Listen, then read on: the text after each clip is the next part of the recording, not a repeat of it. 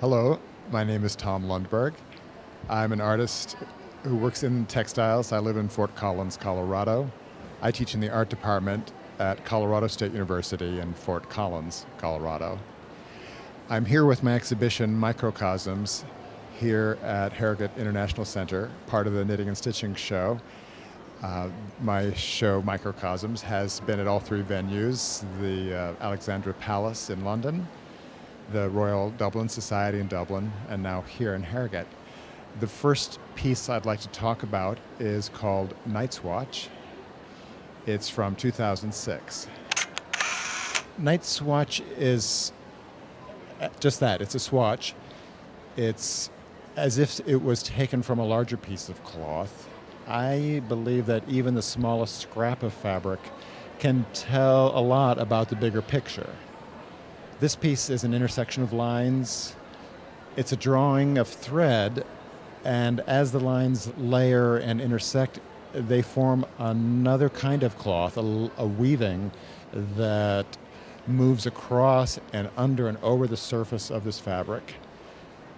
It's dense, it's compact, it shows the time of the making, and it implies a bigger piece. Summer Swatch is from this series of pieces that have raw edges. They appear as if they have in fact been cut from larger pieces of cloth. In pieces like this, the needle skims through the surface. It's a combination of basic sewing techniques. I work in a very low-tech manner. For embroiderers, they would recognize simple things like long and short stitch, couching, running stitches, stem stitch, anything that has been employed for generations, for millennia. These techniques go back to as long as people have been able to use needles, whether they were steel or bone. I'm attracted to this medium because of its simple directness. Summer Swatch is part of the same series as Night's Watch. Some of them were taken from larger compositions, and I found that since my primary way of working is in a small scale, they made more sense when they were the size of something you could hold in their hand. These are thread pictures, but they're not thread paintings. They are physical objects. They occupy space. They, in a way, are sculptural because they have dimension and a tactile presence. Backyard Step is from a series of pieces about time. Embroidery, like many textile processes, documents time in a very visual way. You can see the stitches, you can see how time has been spent. The subject of Backyard Step involves shapes that you might see in a clock face, the rings, the cross-section of a tree. These are motifs that have influenced the way this piece looks. Backyard Step is just that. It's those moments that one sees framed in one's own space, in this case, my own backyard. A lot of the visitors here at the Knitting and Stitching Show have asked me why I make so many pieces with the image of the foot or the sandal or the flip-flop. I find it to be a universal item. It evokes the suggestion of thresholds, of choices, of the future. In this piece you can see how I like to use color. I work mostly with silk and cotton threads. I work with layering of threads. So I'll start in roughing in the color like a painter. I'm trained as a painter, and in this piece you might be able to see how the light and dark values continue through the rings, but as you go around, again, like a clock, you can see how the yellow might turn to a pink yellow. Another section might turn to a green yellow. This is one of the pleasures of working with thread because you can modulate the color and work with the reflective quality of light as the luminous threads play with the changing quality of the day.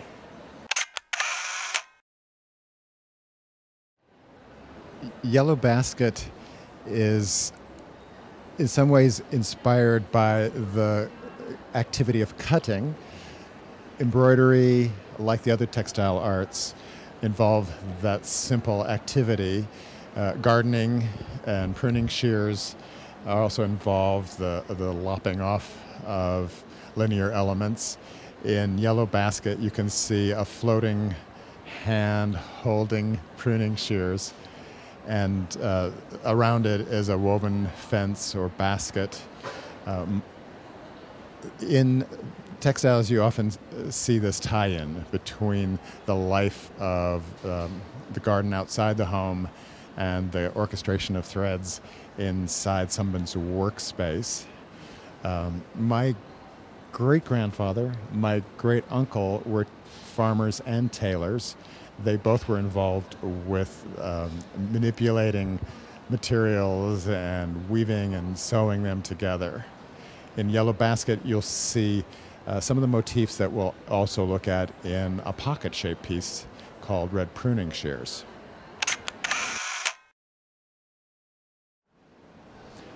Red Pruning Shears is from a series of works made in the shape of pockets and shields. Because these are textiles, I'm interested in making shapes that relate to the body, to clothing, to the sense of touch. Red Pruning Shears focuses on that activity that is shared by textiles and by gardening, the activity of cutting. In Narrow Escape, we're looking at a piece that's inspired by a family story, the story of escape from a city just before the outbreak of a war. The fires, the bridges, the piece of cloth, that scrap caught on barbed wire, all relate to a story of escape.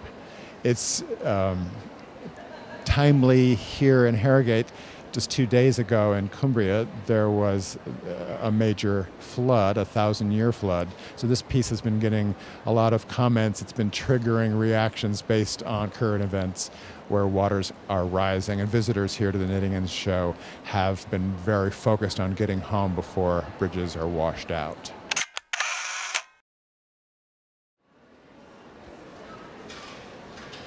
This piece is called Orion Diving.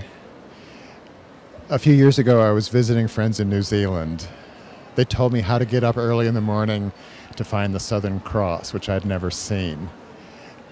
I found the Southern Cross, but what I wasn't expecting was the full moon setting over the Tasman Sea and the constellation Orion, which in the northern hemisphere we see one way, and to my eyes appeared to be diving into the ocean. Orion Diving is from a series of works shaped like feet. A student once showed me some Chinese slippers that were embroidered on the bottom, and it struck me that here was another form that would speak to the body, to talk about that textile connection to skin, to another kind of human intelligence. When I work with works that are shaped like feet, it encourages me to think about the elements, not just earth, but the sky or water.